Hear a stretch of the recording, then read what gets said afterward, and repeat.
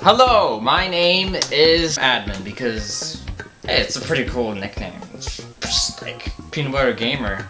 How about Admin Gamer? Oh, this is going to be my first video. I like Super Smash Bros. A whole lot. Like, it was my very first video game. It was my first Nintendo 64 video game. Funny story. This is how I came across Super Smash Bros. Okay, it's a good one. One time I was with my mother, and we were at a car dealership because we didn't buy a car. But anyway, as my mother was talking to the salesperson about junk, there was this little play area, and it was not a normal play area. It was an ultimate play area. I mean, it was a dark room with systems lined up against the walls. Wow.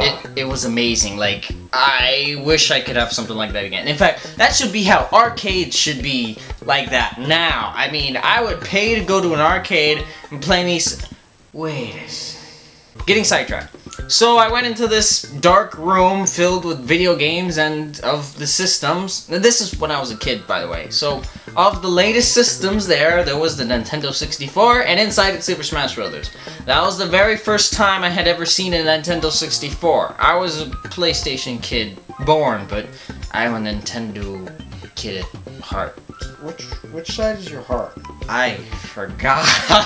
So of the games in there was a Nintendo 64 with Super Smash Bros. I played that game like crazy. I loved it, even though I didn't know anything about Nintendo. Like, I don't know what the heck the characters were. I didn't know who Link was, or Donkey Kong, or Yoshi, or Mario. I didn't know. And I'll never forget how the last battle I was playing with some older kid, and we were playing on Pokemon Stadium. I remember it vividly.